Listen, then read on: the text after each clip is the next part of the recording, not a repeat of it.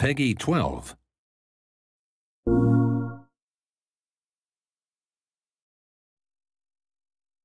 In a world of magic and mystery lives an old sorcerer named Dash. Wait a second. I'm not that old. Anyway, this story isn't about me. It's about my apprentice, Finn. He shows promise, but I can't get that boy to follow the rules. You have no idea what you're doing. It doesn't help that Airline is always taunting him. Busted! I forbade him from leaving the tower, but she tricked him into traveling to the land of the restless dead. How do I get inside? Magic, of course. Here, Finn quickly discovers his talent as a sorcerer. But his next discovery, well, if only I could have been there to prevent it. Whoa! Put it down!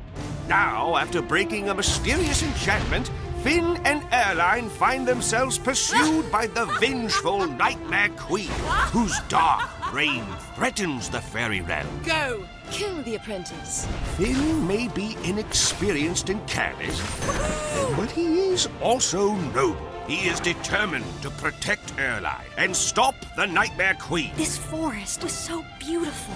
She's destroyed it all. His magical powers will get stronger as he battles bogies, trolls, and the like.